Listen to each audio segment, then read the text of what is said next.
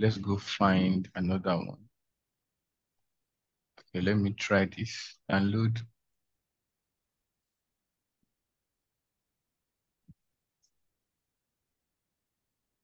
Okay, so this is a better link.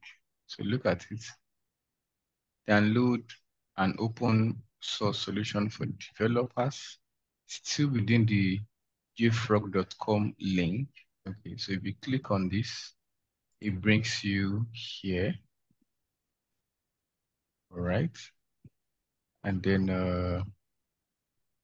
what we are looking for is, look at it, artifactory OSS for Java package management. Remember, we've done Java installation on our server. So you click on get source code or get code source,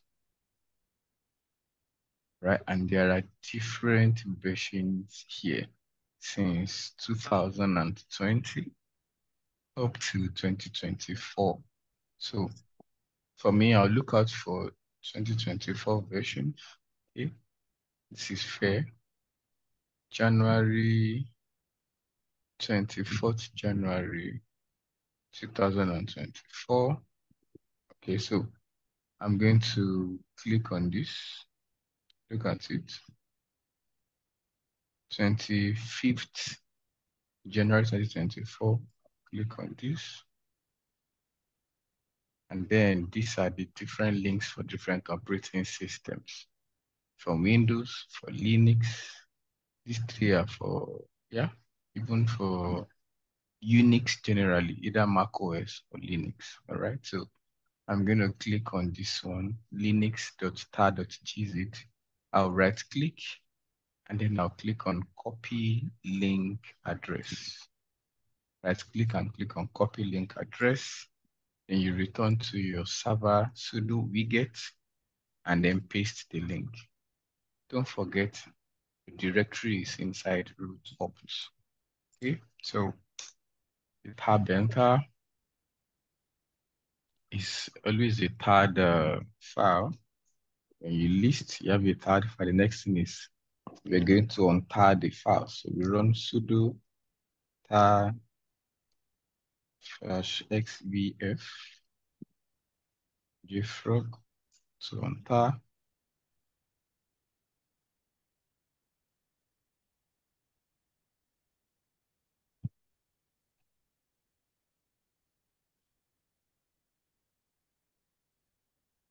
A lot of file within the folder.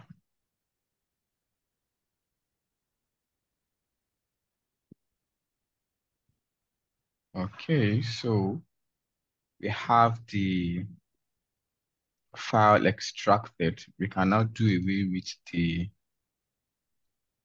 third file.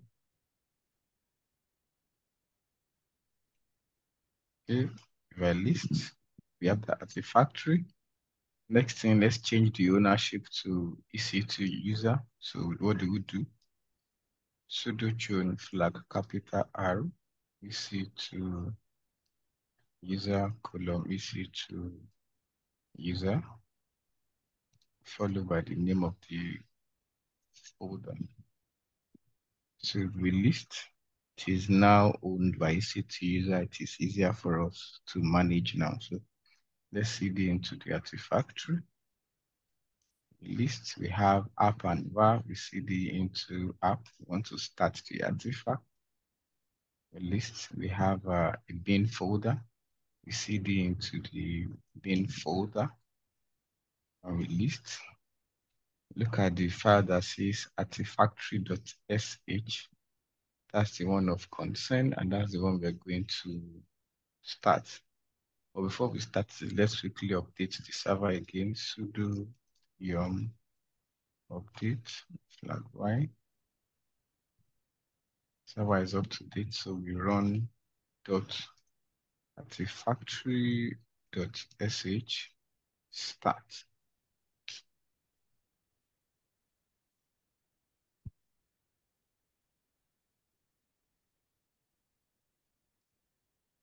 Okay, so it says started. You can also check the status.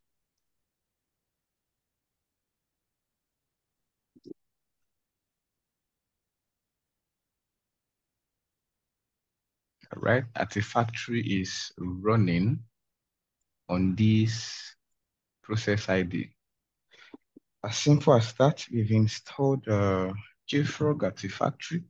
The next thing is we want to go and sign in and configure just the way we did for SonarCube. Let's go do that for artifactory as well. So we can now close all of this.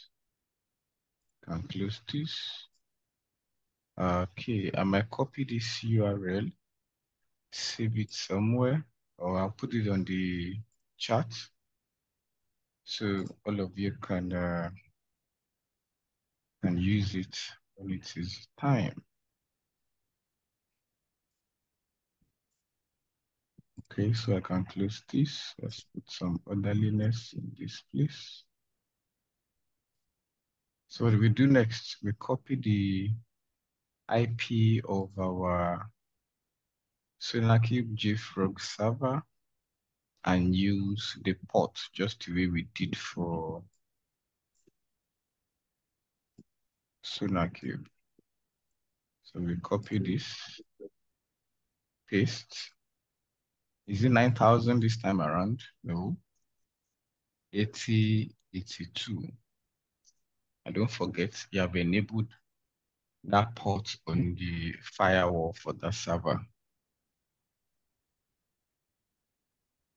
So that's it. Our jfrog is up. It is welcome to jfrog. The default username and password is admin and password, everything in lowercase. That's the default sign-in credentials. You know, the default one for SonarCube is admin, but for jfrog, it is admin and password. So you log in, and the next thing it asks you, it will request from you is to change the password to your own. Okay, so we say getting started. We change the password to our own. You already know I'm used to computer one, but this time I will have to add a special character to computer one. So I'm adding exclamation mark, and then we'll say next. Password has been successfully changed. Our base URL, look at it here. Can everybody hear me? Are we together? Yes, sir. All right. So our base URL is this. Copy that, and then I'll paste as our base URL. Next. Configure default proxy. We're not going to be using a default proxy, so we are going to skip. It's asking us to create repository. So let's wait for that to load. Creating repository should show us which of our tools are we using. And we know that it is Maven, right? So we select Maven and click next.